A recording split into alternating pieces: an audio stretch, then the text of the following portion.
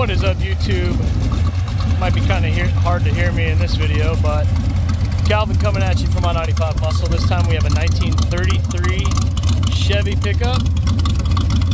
Obviously, it's not your run-of-the-mill 33 Chevy pickup. It is a pretty awesome little hot rod, though, or rat rod, whatever you want to call it. So out in the rear, we do have all the lights work. We do have your brake lights back here. Your fuel filler neck is right there in the front, but this whole tonneau cover is on a hinge, so you can see the 4-link setup, the rear differential, the rear leaf spring setup. So that's pretty cool. It would be a pretty easy one to bag if someone wanted to do that, but we're gonna do one more little walk around this thing and then drive it. It is pretty cool. Up front, we got a small block Chevy with a wind tunnel ram. Pretty cool. The fan is quite powerful, so it moves a little air. There's a gear drive timing. Pretty tight.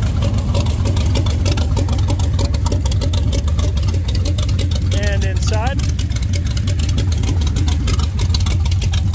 simple. Everything you need, nothing you don't. It is titled a North Carolina title.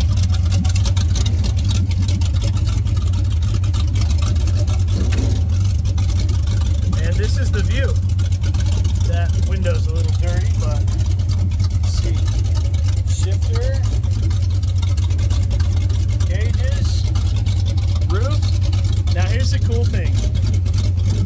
The roof is actually removable, so I have to be quite scrunched down just to fit, but you remove the roof and it makes it much easier to drive. So pretty nasty. And check this out. Wipers, some manual wiper. Get out of town. And your turn signal stock, because of the lack of space on the left side between the wheel and the door, the turn signal stock is actually over here. So all those lights work, like I said. Let's go drive this thing a little bit.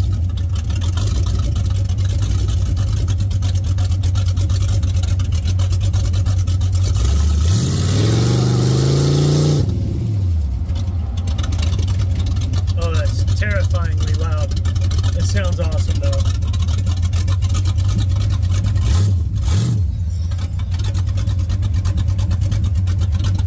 Now we got all the traffic.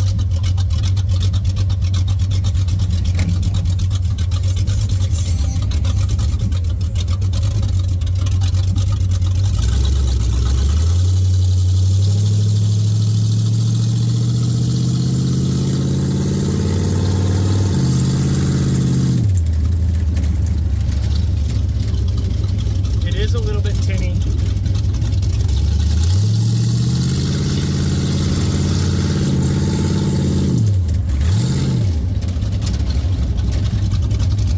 Now it does have manual brakes, but it actually stops pretty good. So in fact, up front you can probably see they're actually drum brakes. Woo! Scary. The doors rattle a little bit. I mean, they're suicide doors. Just a bunch of sheet metal, so Mitch is over there trying to do a video. We're probably interrupting his video.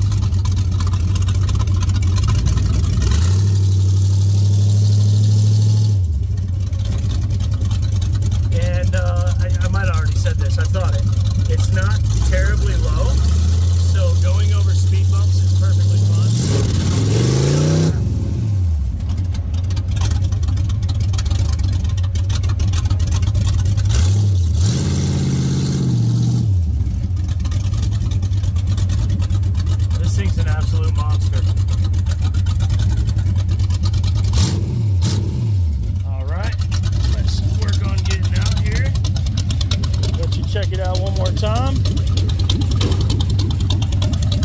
It's a pretty small window opening.